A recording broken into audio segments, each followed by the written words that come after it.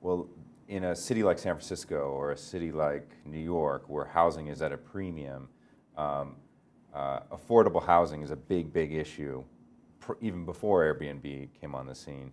But now they claim, they make the argument that all this housing stock is being used for out-of-towners to stay in, and it's not available for people to live in. What's your response to that?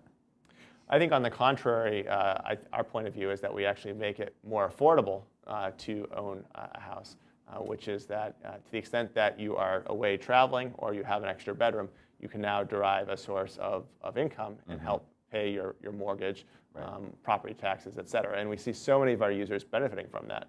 The vast majority of our users are below the median income, and they tell us that they rely on this income to pay for their housing or other critical expenses.